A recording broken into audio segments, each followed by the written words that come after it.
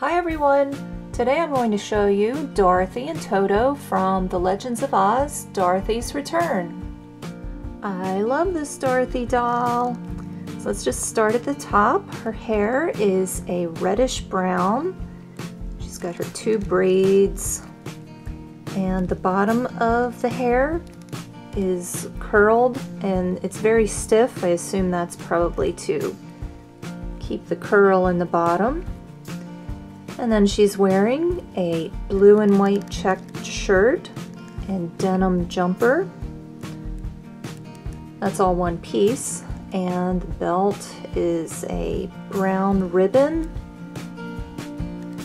And there is Velcro in the back, so the dress is removable.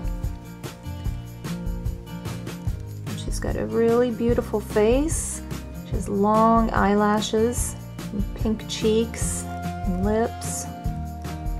And then she's got these wonderful cowgirl boots on.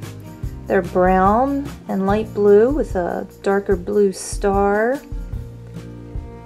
Those are really awesome. And you can see they're removable. There's a little slit in the back to easily remove them.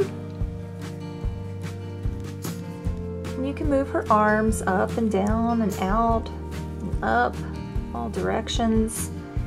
And her head turns. And she does also bend at the hips, so she can sit down. And here she is with her cute little bag. Matches her dress, and it even opens up for her to store some little treasures in. And here's Toto.